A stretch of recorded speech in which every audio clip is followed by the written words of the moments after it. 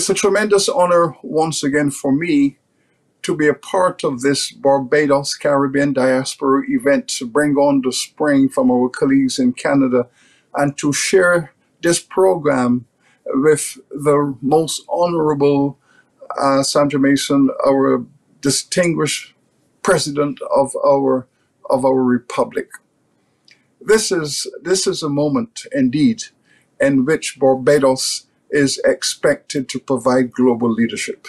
This is a moment crafted in the history of Barbadian development that has brought us here to provide the world with a vision to the future, to be a critical part of the shaping of this 21st century, and a small nation, but large in terms of the historical canvas, large in terms of the greater span and the arc of history, to be at the center of a discourse in which it must be courageous, confident, and committed. The modern world as we know it today is unfolding. What we have called modernity, this world in which we have all emerged from colonialism to nationhood, this world is crumbling before our very eyes. The old philosophies that have informed the modern world, those philosophies have now deemed to be bankrupt, to have no sustainability. And the world is looking into the deep barrel of this 21st century with hope and with commitment to a new world order. Let us look at some of those old philosophies that have come back to shape this 21st century. That old modernity was built on slavery. It was built on philosophies that did not support the concept of justice and equality. But here we are now, looking to a vision of the future, and with justice, equality, the celebration of the diversity of the human family, the celebration of a world in which all cultures are celebrated for their fundamental equality, and the diversity of the human dignity called forth. This is the fundamental philosophy. This is the emergent truth of this 21st century. If you take, for example, the issues around public health, the world is demanding equality for all, equal access to healthcare. If we look at the concept of climate change, what the world is saying is that only humanity acting together, only humanity at its finest, acting together as one, can resolve the existential threat facing us on planet Earth. All of this is now before us. A new reality is emerging. Notions that might is right is now wrong. The notion that all cultures are equal on a horizontal and not a vertical structure is now being celebrated. And Barbados is a critical part of this history and this future, as the world is looking for a new path, for new philosophies. This is where we are. This is why Barbados has been called upon. Let us ask the question, what is Barbados? We know, of course, Barbados is our Caribbean home. It's a nation. It's a republic. This we know. But when we look at the historical construction of what Barbados is, then we get closer to an understanding as to why Barbados has a duty to lead this 21st century. First of all, we know that Barbados is the home to the most unjust society ever constructed. We know that Barbados is where this crime against humanity of creating a philosophy, a constitution, an economic and social order in which black people are classified as not human, but property, chattel, real estate. We know that Barbados is the first society built upon that principle. It became known as the Barbados Way. It was a Barbados model. Between 1640 and 1660, this experiment in converting human beings into property in order to get involved in large-scale agricultural production and to generate wealth out of that principle, it was the Barbados model. This is where the English converted Barbados into a laboratory of unfreedom. This is where the English created in Barbados a model that was to become the norm across the hemisphere. From Barbados, this model was exported to Jamaica, to South Carolina, Virginia, and it became known as the Barbados Way. But Barbados was also the place where a government enacted legislation, what became known as the first slave code. That slave code passed in the Barbados Parliament, approved by the British Parliament, built the first society in the Americas, in the modern world, in which all Africans are deemed to be non-human. The Barbados Way. Proceeding, therefore, to build a society on the fundamental principle that freedom, justice are to involve all other races other than the African race. And that the African race was targeted for this specific constitutional structure, an entire economy built on the backs of African people. We are the survivors. We are the survivors of that first Black Holocaust, Barbados. We are also the custodians of two very important social formations. That Barbados became the first country in the entire Americas in which Black people became the majority. By 1660, Black people were the majority in Barbados. And we have seen that trend clearly a decade earlier. Barbados also became the first society 100 years later in which women became the majority. So here is Barbados, the first slave society, the first Black majority society, the first female majority society. Women have been the majority in Barbados for 200 years. This is why Barbados must lead. This is why in this 21st century, history has positioned Barbados to lead. It is no doubt that as early as 1675, when the Africans in Barbados planned the first freedom strategy to abolish slavery, to abolish imperial rule, to abolish the monarchy of Britain with its control over sovereignty.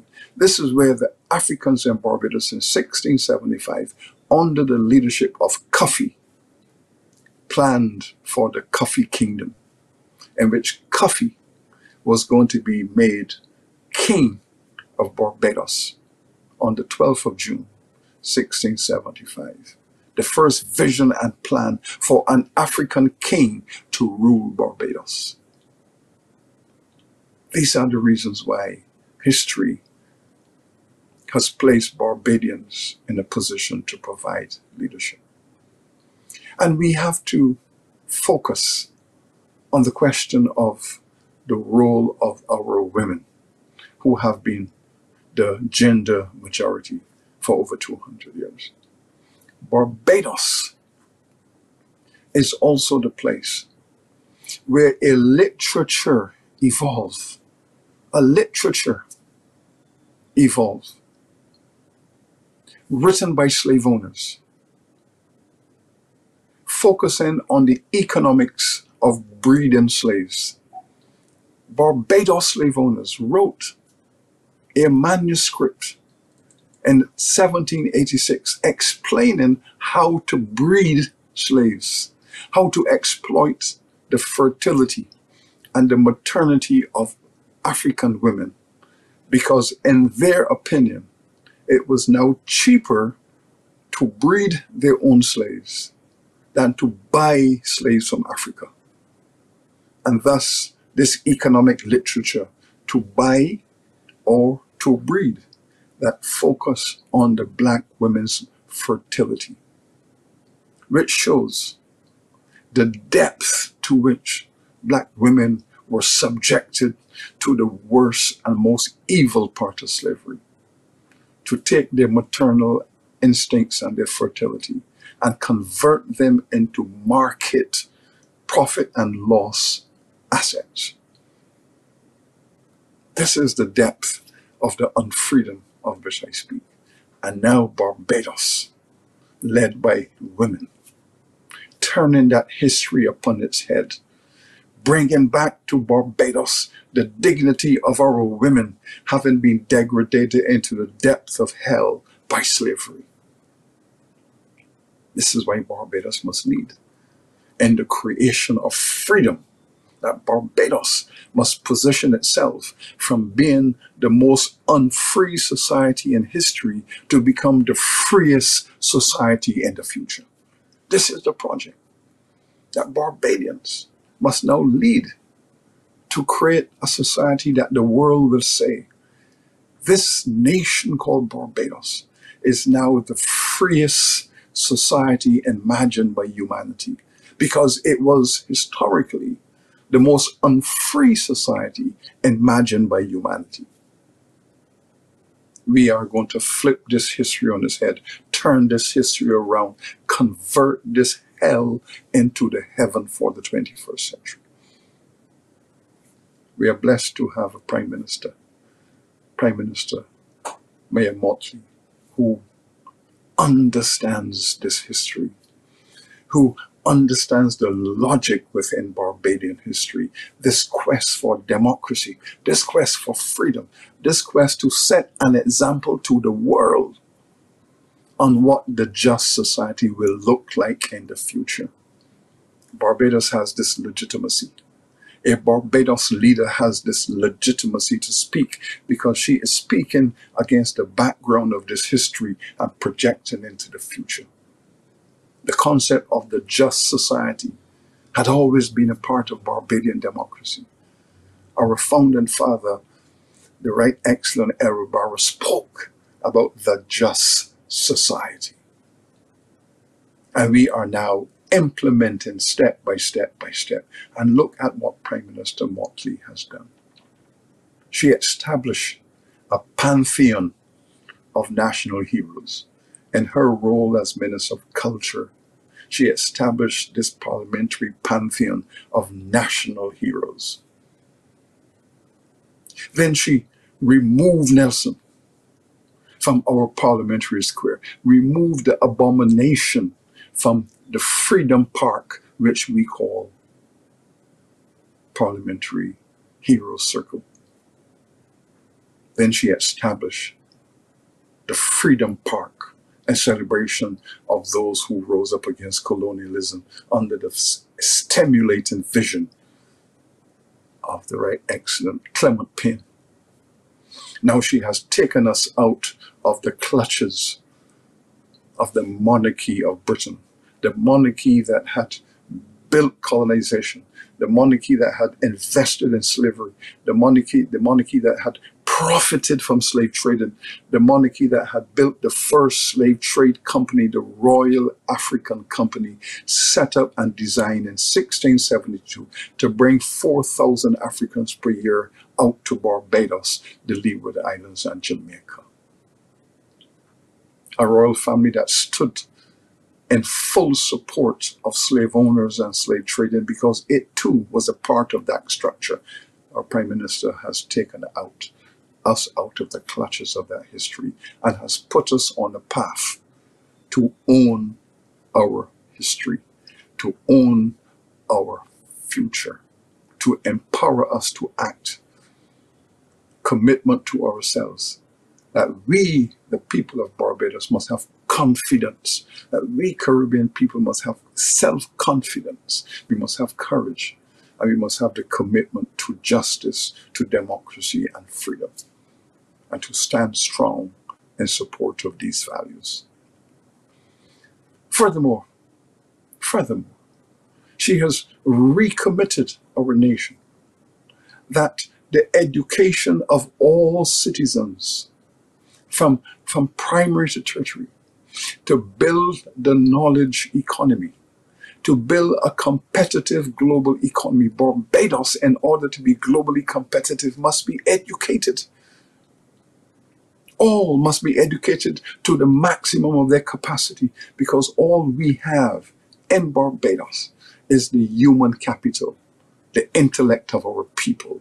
And you have to invest in that intellect in order to make every individual, every family, and therefore the nation competitive. Committed her government to that investment in the education of every citizen so that we can enfranchise ourselves and we can make our nation competitive. That is democracy at its best. That is democracy at its finest. That is the preparation for the free society. Not only the just society, but beyond the just society to the free society.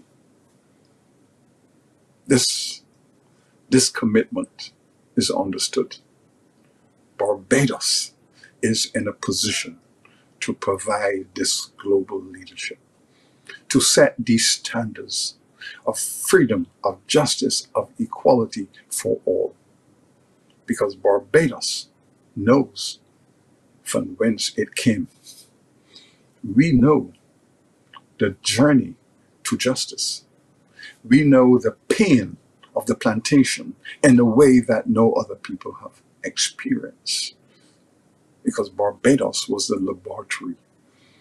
It was the experimental ground of the evil of slavery, of the extraction of freedom from the consciousness of everyone of African descent. But Barbados must lead because the people of Barbados were never broken.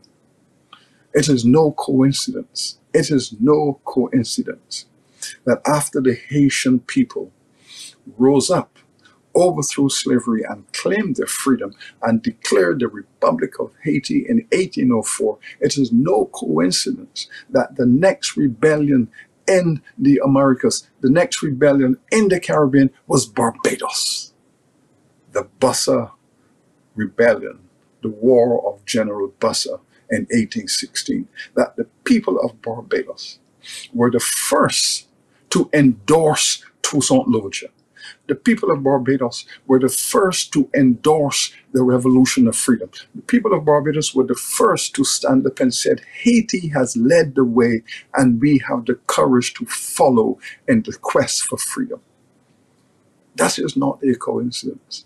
Neither is it a coincidence that those people, especially the female intellectual of that rebellion, Nanny Gregg, it was Nanny Gregg who, before she went to the gallows, it was Nanny Gregg who said, if we want freedom, we have to stand up for it.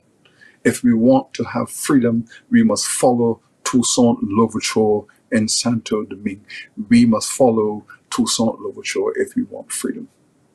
Not a coincidence that Barbados, of all the societies with enslaved people, was the one that stood up first after Toussaint.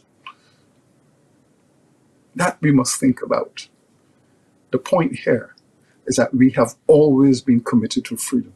In the midst of our enslavement, in the midst of our colonization, the people of Barbados have always joined with the people of the Caribbean in providing leadership at the critical moments. So here we are today, looking into the 21st century against the background of these 300 years, with a prime minister who understands all of these relationships and is putting the people of Barbados in a position to provide leadership for themselves, and by extension, setting an example to the wider world. This is what history has done for us. It has bequeathed to us this responsibility that since you were the home of slavery, you should now become the beacon of freedom. This is the duty that history has given us. We, the people of Barbados, who were first in this demonic structure called plantation slavery, the first victims of this chattelization, the first to be subject to the slave code that called us property non-human and real estate, that history has said to us, you have experienced the depth of hell. Now, it is your duty to celebrate the blessings of humanity, freedom, justice, the free society. This is why Barbados must lead. And this is why at this moment in time, we have a president and the right, excellent, the most honorable Sandra Mason standing side by side with our prime minister, the two of the matriarchs of the future, matriarchs of postmodernity, looking into the distance and providing the action for today. We have to give thanks to our ancestors for keeping us clearly minded on the significance of these things. Here we are then. This is my thesis. History has called upon this small nation to lead. It was always a small society. But with slavery, it became the finance capital of the Americas. It became the first finance capital, supplying finance to Virginia, Carolina, Pennsylvania, providing capital to Jamaica, to all the places that wanted to build their economies on slavery. Barbados was providing the management. It was providing the capital. It exported management. It exported capital to enable slave owners to thrive. Barbados was the finance center of that entire colonial world, the first center of big finance. Here we are now, still a center of finance, still a small state, but still a place that the region and the world looks to for management, looks to for effective leadership, looks to for access to the mentality which says efficiency is important. But flip the story up on its head. Barbados is now going to be the center, not only for finance, but the center for freedom. Freedom and finance. The Barbados model going forward. History has brought us hither. History has placed us in the hands of two magnificent female citizens, providing against the background of history the vision for the future. It's a compelling thesis. It's a thesis supported by powerful evidentiary basis. It's a special moment for a special society in this 21st century, in which we are looking to a horizontal civilization.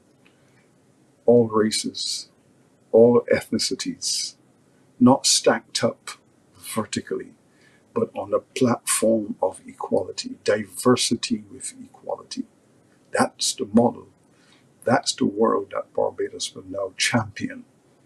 A world of justice, a world of freedom, humanity celebrating its diversity. This is a shared vision that will help us to save our planet Earth in this 21st century. Thank you.